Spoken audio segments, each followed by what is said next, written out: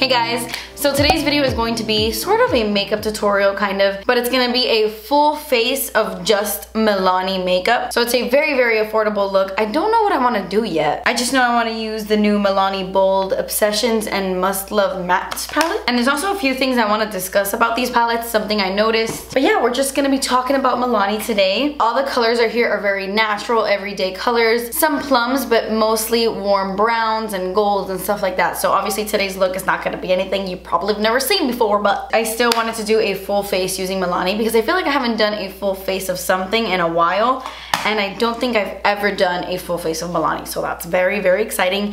I love Milani. It's one of my favorite brands at the drugstore. They have so many top dog products that compare to high-end makeup. It's incredible. So you know what, let's just get started. So I'm gonna start off with the eyes, and normally I would just use concealer as my eyeshadow primer. I do that all the time. So I was gonna use my Milani concealer as my primer because I don't have a Milani primer, and I used to have one, but guess what? Can you take a guess? I lost it.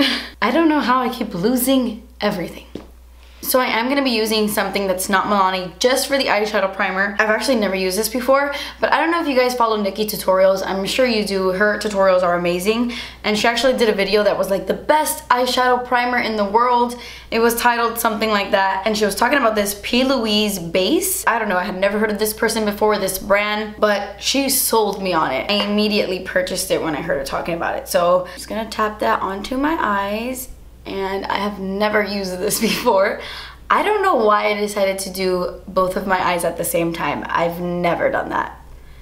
That's weird. I'm gonna take my Must Loves Mattes palette, and I'm gonna go into this bone color right here, and I'm gonna use this to set down that eyeshadow primer. Okay, so to save some time, I'm gonna do the eye part in like voiceover mode. I just took the Most Loved Mattes palette, and I used this brown shade called Toast of the Town. Oh, that's a cute name, Toast of the Town. And I'm applying that on the outer corners and in my crease as well. Then I used this shade to highlight my brow bone. And then I'm taking this reddish brown shade. It's called Hiking in Sedona. The names are on the back of this palette, and I have like the palette in front of me. But I'm taking this shade and I'm doing the exact same thing I did with the first shade, just applying it on my outer corners and dragging it in my crease. And then I'm going into the Bold Obsessions palette, and I'm gonna take that red shade called Red Between the Lines, and I'm applying that on my entire lid. And then I took a brush with no additional product, and I'm just using this to buff out the crease and to blend any harsh lines. And then I'm gonna take that shade right next to that red color. It's called Blazing Hot, and I'm gonna apply this on my entire lid. I did use the Milani setting spray to wet the eyeshadow, but then I just ended up applying the eyeshadow with my finger. I just found that it applied better that way. Then I took this brown color, and I'm using this to blend out the crease. And I took this brown color very, very high in my crease. I kind of wanted this red look to be everywhere, almost up to my brow bone.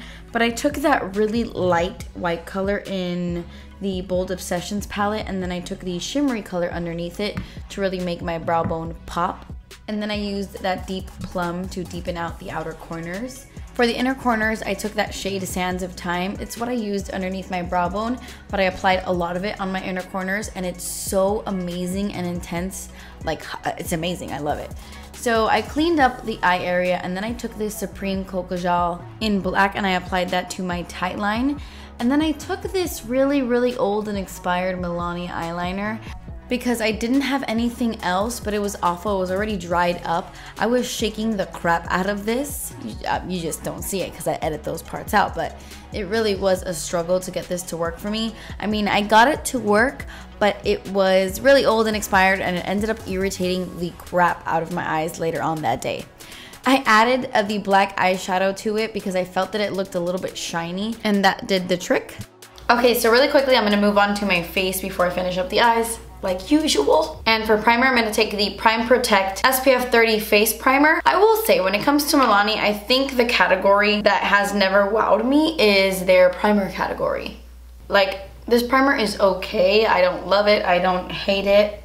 It has SPF 30, which is nice, but besides that, I think it's okay. For foundation, I'm going to be taking the Milani Conceal and Perfect 2-in-1 foundation and concealer. I have the shade Creamy Vanilla. I don't remember if this is my correct shade. I haven't used this foundation in forever, and I used to love it so much, but then I kind of stopped using it. But I remember loving the finish. So I'm gonna give it another go. So yeah, that seems like a good match. The only thing that sucks is the shade range, as usual when it comes to drugstore.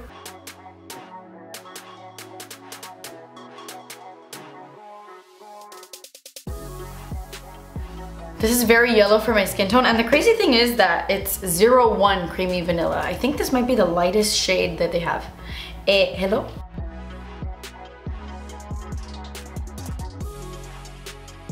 Man, besides the color, I love how this looks on my skin. That just made my skin look really smooth. Just gonna try to blend that down my neck a little bit. For concealer, I'm gonna use one that I've used for a really long time. I really like this. I use it on and off. This is the Retouch and Erase Light Lifting Concealer, and I do find that it just like lifts your under eyes, and it's very, very hydrating. The only thing I hate is the applicator. It's like this little sponge, and it drives me bananas. See? Like, I hate this.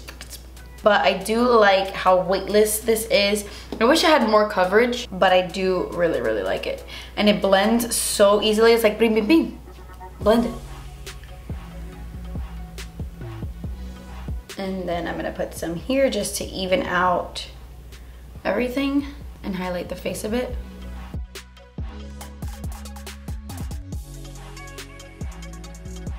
I love this combo right now. My skin looks so nice in person. It is creasy though, so let's go ahead and set it. I'm gonna be using a variation of powders today. For underneath my eyes, I'm gonna take my Prep Set and Glow Illuminating Transparent Powder. This isn't my favorite for underneath the eyes. I actually prefer this to kind of set the entire face, but since I don't really have an under eye setting powder from Milani that I like, I'm gonna use this. I'm just gonna lightly tap that in. I've never tried this before, but I want to set my face with this. This is the Conceal and Perfect Shine Proof Powder. It comes with this little like thingy here. I'm not gonna use that. I got the shade Nude. I feel like this would be better for oily skin. I feel like this is gonna be a full coverage powder. So I'm just gonna lightly set my face. And I'm just gonna do it in areas where I'm gonna apply bronzer and stuff. So just right here, and on the sides of my forehead.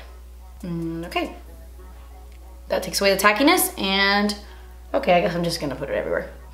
Okay, so now we're gonna use another powder that's gonna take away this matte look. Milani released 2 different loose setting powders, one in the shade Radiant and one labeled Transparent. I don't like that one. I've mentioned it before, but it has a little bit of a sheen to it and it just looked weird on the skin. But this one labeled Radiant is literally like a loose highlighting powder. This is basically a loose highlighting powder, yes. It literally says on the bottom of this that it is a setting powder, but I don't see it that way. I'm just gonna take a little brush like this, dip it into the cap, and I'm gonna hit this on my cheeks right here, just all the places I would normally highlight, and look how pretty that is. This is so gorgeous. It gives your skin such a beautiful, luminous sheen. Ugh. I apply more product here, obviously, and then I just lightly dust my forehead. I'm gonna pick up some more and apply it here. Down the nose, a little bit on the chin.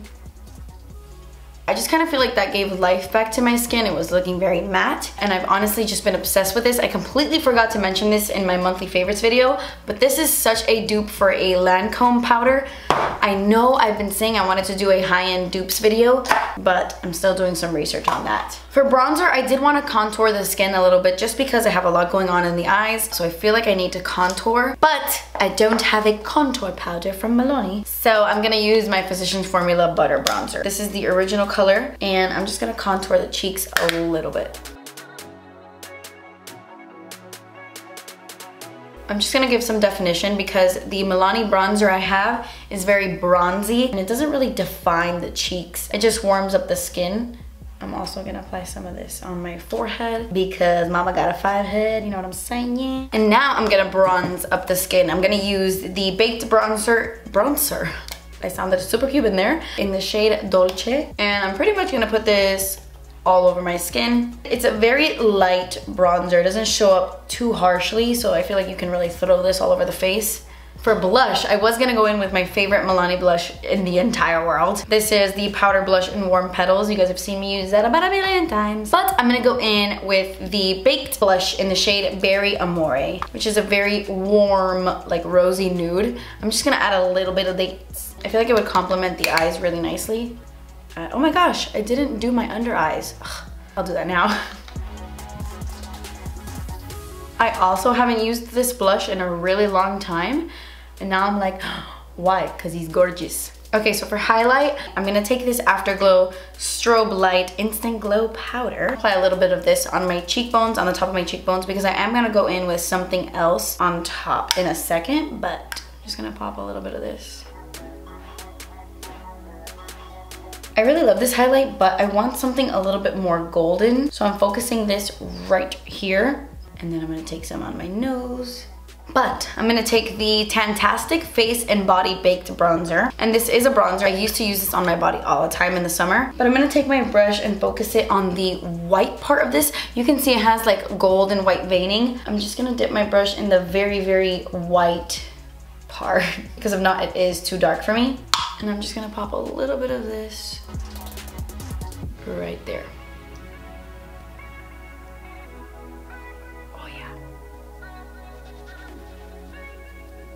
And now to set all that down, I'm gonna use one of my favorite setting sprays in the whole world, and it happens to be by Milani. The Make It Last setting spray.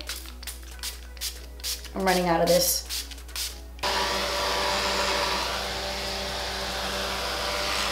All right, so now I'm gonna finish up my lower lash line. All right, so I took this purple in the matte palette and I just buffed that on my lower lash line. I pretty much put this everywhere, but I wanted it to look, oh, and then I applied some black eyeliner. It's the same Kajal I used earlier. Very creamy, I love that eyeliner. But I wanted a little bit more purpliness to my lower lash line. So I took the Plum Basics palette and I applied that shimmery purple. And then I didn't have a Milani mascara, so I just went in with my L'Oreal Lash Paradise. Okay, so for lips, obviously I'm gonna do something a little bit more natural. I'm gonna take this Color Statement lip liner in Spice, and it's a really pretty lip liner. And even though these are wooden, I really like these. They do last a really long time and I don't find them to be too drying. So that does look very dark. I know it does. But we're gonna lighten it up with a liquid lipstick. This is the Amore Matte Lip Cream in Sweetie. And now we're gonna take it one step lighter with just a little bit of this. This is like a very strange product. I've only been testing this out for about a week now, and I don't know how I feel about it. I don't know if I like it. I don't know if I dislike it, but it's the Keep It Full Nourishing Lip Plumper. It's like a weird lip plumper. I don't know, but I am gonna use it today to lighten up this lip color. So yeah, that just lightened it up a little bit and it made it more glossy. And yeah, that completes this look. I know it's not something you've never seen before. I've done similar looks on my channel, but I really love how the reddish cranberry looks with the really deep purple. I think it's really nice. And I think this look is so glam. My favorite thing is this foundation. I just feel like everything looks really nice on the skin. I feel like if I went to an event, everybody would think I was wearing high-end makeup. There's nothing on my skin that's like, ooh, this is drugstore quality. The eyeshadows are a little bit more difficult to blend. They are the kind of eyeshadows that do require a little bit more blending than usual. But once you blend it out, everything looks nice and smooth, and just everything about these palettes are so luxe. And I honestly think these are one of the best at the drugstore, definitely one of the best. But I did want to tell you guys, like, I don't know if these are replacing these palettes or if they're just completely different palettes. But I did notice in the Bold Obsessions palette, these three shades, this black, this one I used on my entire lid, and this gold are in this palette. Like these three exact shades are in this palette. This is the Everyday Eyes Must Have Metallics palette. And I'm gonna put up some swatches in a second, but this gold is the same as this gold, this cranberry, and this black, like they are the same. So I don't think this Must Have Metallics palette is worth it, because even though this is cheaper for $9 more, you get double the amount of eyeshadows. This has 6, this has 12. And I personally think this is better than this. Even though those three shades are like the exact same formula, they're both amazing, so buttery, so pigmented. Like this Must Have Metallics palette is amazing. But then they came out with this and just killed the game. I don't know why they came out with a palette that had the exact exact same shades as this, but who knows. I just wanted to mention that just in case you have this palette or you have the must-have metallics, and you know, just in case, I just wanted to mention that. But yes, anyway, that completes this video, guys. I hope you enjoyed this full face using Milani makeup, and don't forget to leave me more requests down below. What do you want to see from me next? Request. But yes, that completes this video. Thank you guys so much for watching. Please subscribe if you haven't already, and I will see you in my next video. Bye. Been there all day, Abriana. Little concealer polka dots. And it's Cornelius, stop walking.